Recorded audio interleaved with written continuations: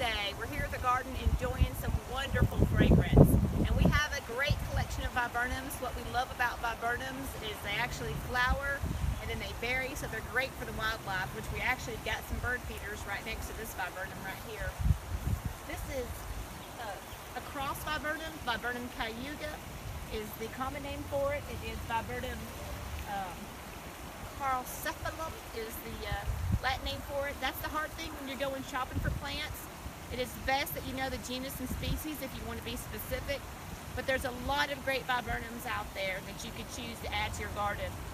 This one is actually deciduous, but we have some that are semi-evergreen. We have some viburnums out here that are evergreen with wonderful glossy leaves, but the fragrance is what I'm really getting out of this, and you can smell it from a long way away.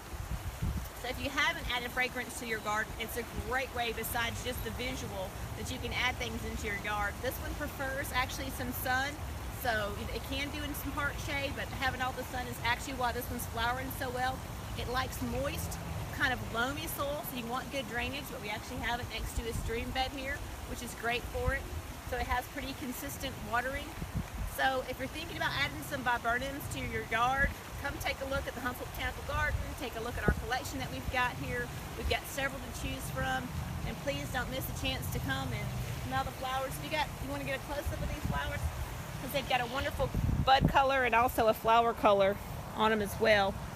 When we think about pollinators, we want to add lots of different variety of plants to our yard. We don't think about it because it's a little chilly today, but actually they're already out pollinating, just not at these temperatures. Later on, as it warms up, we'll definitely start to see some insects pollinating on these viburnums.